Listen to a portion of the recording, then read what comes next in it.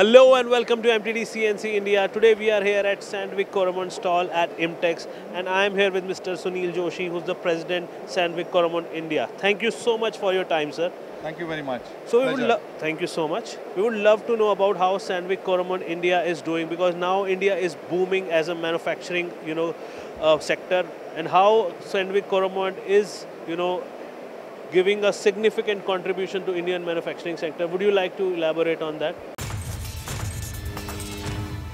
Great, thank you very much. And I would like to mention that Sandvik Government in India, we have done a pretty big sales transformation since the past 4 years.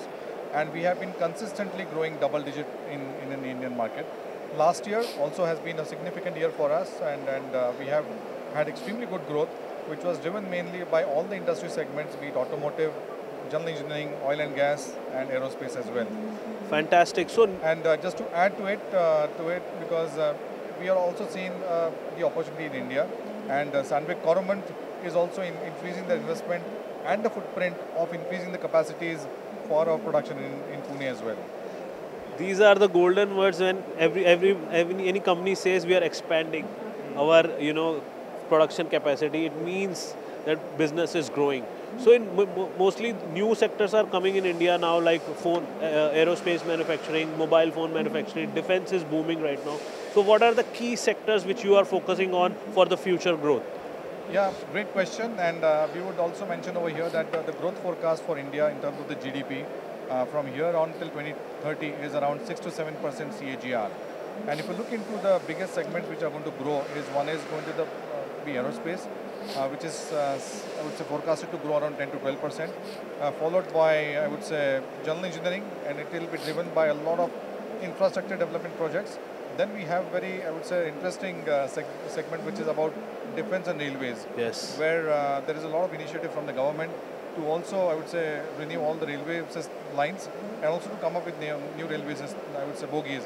So railways is another interesting business for us. At the same time, we have also seen that automotive is pretty big in India as of now. It is the biggest in terms of potential what we handle, and that is also supposed to grow at around a moderate pace of around 4 to 5%.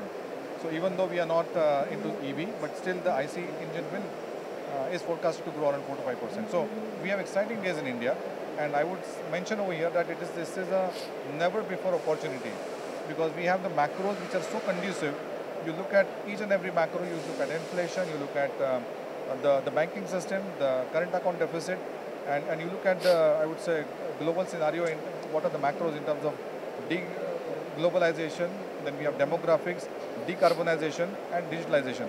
And all these four are the I would say, macros moving forward. So we are going to be actually benefiting from all the four macros. Absolutely. All the four, I would say, enablers which are going to be there. I totally agree with you. When earlier we used to talk about, Indian manufacturing sectors, we used to say these are business cycle, one sector is down, one sector is up. But right now, all engines are on fire. All the sectors are booming. Aerospace is there, general engineering is booming. So it's a big, massive opportunity for you. Absolutely right. But now you are, as a big group, you are focusing on sustainability. So development with, taking care of environment as well. Would you like to tell us some initiative which your company is taking care towards sustainability? Sure. I'll just start from our new brand promise, which is known as Manufacturing Wellness. And what we mean by manufacturing wellness is that I would say we are helping customers to, I would say, adapt to 8 new healthy habits, which will make their business much more thriving and sustainable. And when we are talking about these 8 habits, one of the habits is talking about sustainability.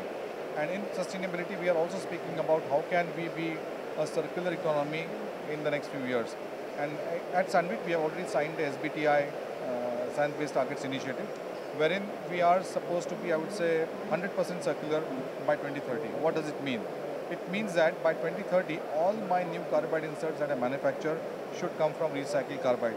Today, we are at around 45% levels. And for that, we also have a buyback program, wherein we buy back carbide inserts, drills, and mills of any make. We have a recycling plant in Chiplun, which is in Maharashtra, and we recycle the carbide inserts. We extract the tungsten metal and we reuse it for making the new carbide inserts. That is one initiative. The other initiative is we also have a sustainability analyzer tool. It is called as Suzanne. So when we are doing any demonstration with the customers, we can also show them how much of power consumption they can really reduce by using Sandvik Coromon tools, and how much does it translate into CO2 footprint reduction. So these are two specific initiatives that we are doing when it comes to sustainability. At the same time, we talk about data-driven business, and also we talk about eliminating waste. So these two things really go hand in hand. These are also part of our 8 habits under manufacturing wellness. And we have a reconditioning facility in Pune, of course, wherein we recondition the tools. And at the same time, we are also working with digital. And a part of it is also taking a holistic perspective. It means that we would not only be like to be present in the machining part of the value chain of the customer, but we would like to be involved in the entire value chain of designing of a component, process planning, operations planning, and for that we have made a few acquisitions. With the help of softwares, their process can become more and more efficient, and they can be more sustainable, and they can utilize their existing investment in the best possible way. Wow.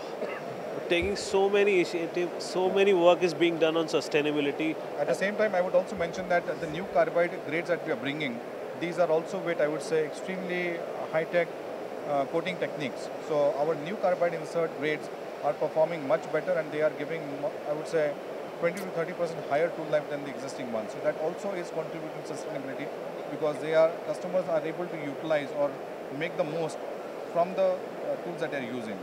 So this is like, it's a twin benefit. It affects the profitability of the customer, and also it is environment friendly. Yeah, at the same time it is reducing our own consumption on our business, so we can go with a few more applications as well. Fantastic. So sir, Sandvik Coromon is known for giving back to the society, and you are involved in a lot of CSR activities, helping a young generation to, upskill themselves. So what kind of initiative your company is taking to, upskill the Indian youth? Yeah, and that's a very important question to answer, because if you look into the how the world is also changing, one of the challenges the world is having today is about the skill set, because it's the industry is struggling with actually hiring the right skill sets in their companies. And what we do is, one part of it is, as under our CSR initiative, we are running a course with the ITI in Aund. So wherein the entire course is run by us. We also have our partners with whom we run the entire course.